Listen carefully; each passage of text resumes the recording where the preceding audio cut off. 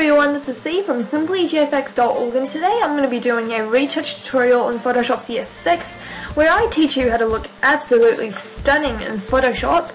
And we start off with something like this and end up with something that looks like this. So you can see it looks absolutely gorgeous. Okay, no, I'm just kidding. We're going to be doing a horror film kind of zombie inspired look.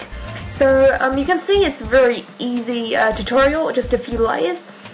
So let's start off by going into layer and grabbing a new adjustment layer. I'm going to take a black and white filter with my reds going to negative 155 just to darken the face up a bit, and yellows going to 105. Greens, blues, magentas, that kind of stuff that you can just leave at default. You don't have to change anything. And you can see that's just kind of darkened the face up a bit, and I'm going to be decreasing the opacity because I just want a very desaturated dull look as opposed to a completely black and white picture, and I've set the opacity at 65%. From here what I'm going to do is I'm going to get a rusty kind of texture I've just found on Google, and I'm just going to resize this, and the purpose of this texture is just to create some rough looking skin that's going to give it that zombie effect. And I'm just going to resize it so I can position it well onto the face of the model here. And I've set this on overlay, and you can see it's too yellow for the tone of the picture. So what I'm actually going to do is just desaturate this a bit.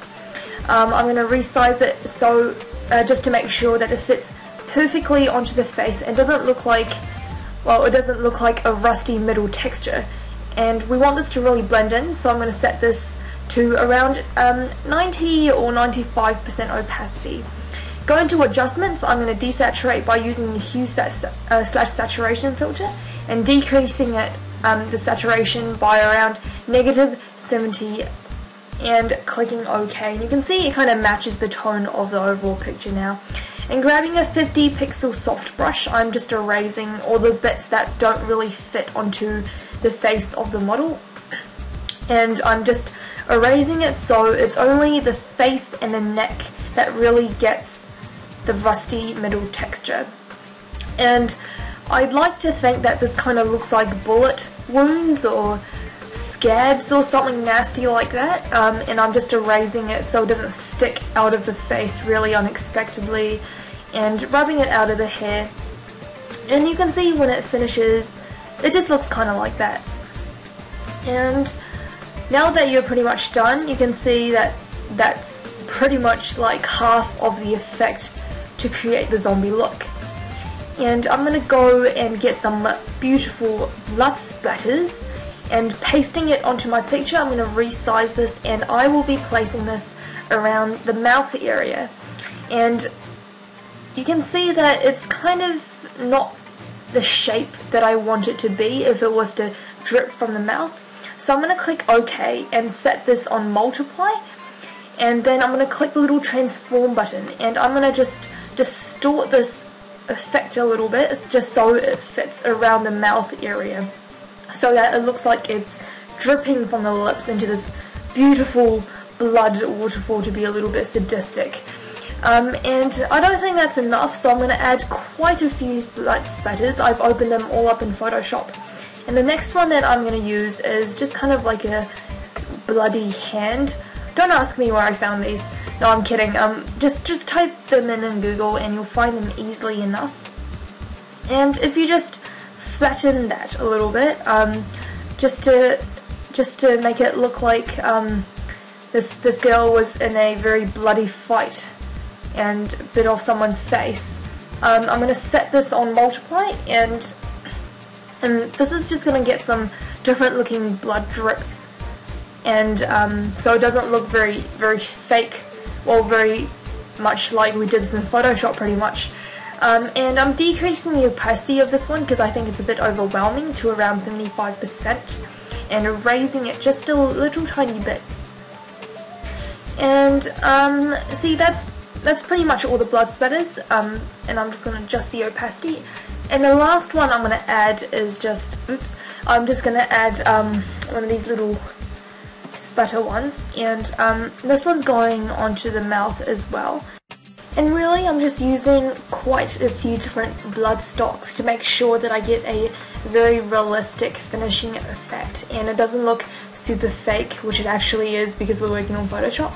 So I'm also getting quite a few different sized drips and colours from these bloodstocks, and to put the look together I'm going to make a new layer, grab my paintbrush tool, and using my colour picker and setting this on a multiply, I'm going to pick quite a few different reds and wines and stuff like that and brush this over the teeth and the lips to make sure the blood is everywhere and to make sure that she also looks like she tried to eat a chainsaw for breakfast.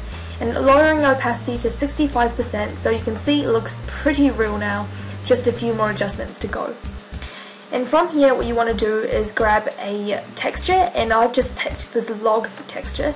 Now don't underestimate it because it actually gives a really nice contrast and some really nice hues and shapes into there that makes it look like a horror movie poster. And now I'm making this quite big and placing it over the picture. I'm going to be setting this on multiply, and you can see it's too dark and clouds up the picture, so I'm going to reduce opacity to around 80%. And what I'm also trying to achieve with this texture is make the background quite dark but make the face really stand out and pop and scare you. And I'm going to get my eraser and just erase this over the focal, and from here you can see that the face is really standing out above the wheat fields that you can't really see anymore, which is good because the emphasis is on the scary, creepy face that we're going to be making.